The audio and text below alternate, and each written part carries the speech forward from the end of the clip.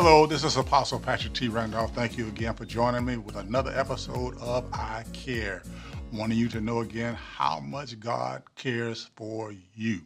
You just cannot imagine the length, the depths that He has gone through because He loves us. He loves you as an individual, but He loves us all as a group. Hallelujah to His name.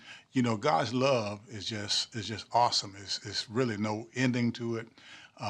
You can just know His love, and I tell you, you find the peace, you find comfort, you find joy because you know the love of God, and because God Himself withholds no love from you at all.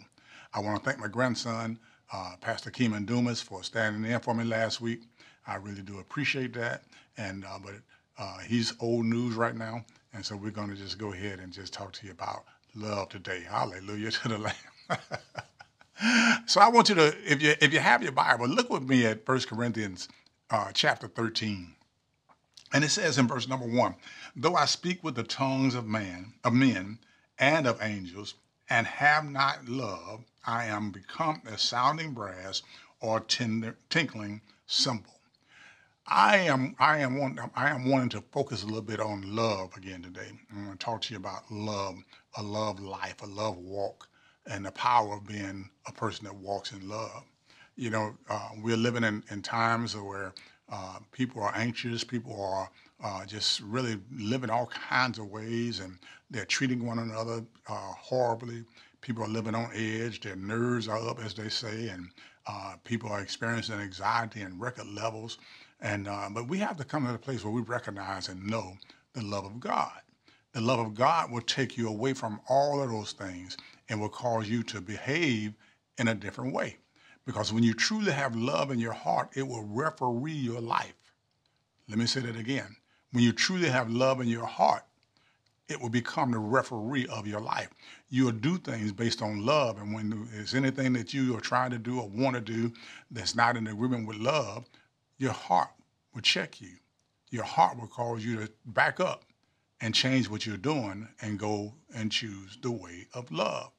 Love, hallelujah, is not, let me tell you, love is not just an emotion, but love is a commitment too. Amen. So we make commitments to people because we love them.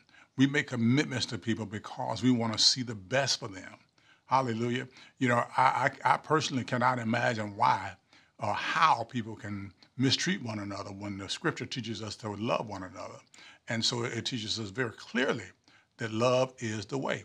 And as a matter of fact, the scripture tells us that if we love not God, then we can't even love man.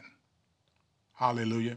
So the first thing we're going to do is we're going to get our love walk right with God. Amen. So as we look to God and we do the things, matter of fact, the word of God declares, Jesus said this, He said, if you love me, hallelujah, He said, you will keep my commandments. You'll obey the things I tell you to do. That's the proof of your love towards God. How do you fellowship? How do you walk with the Lord? I care.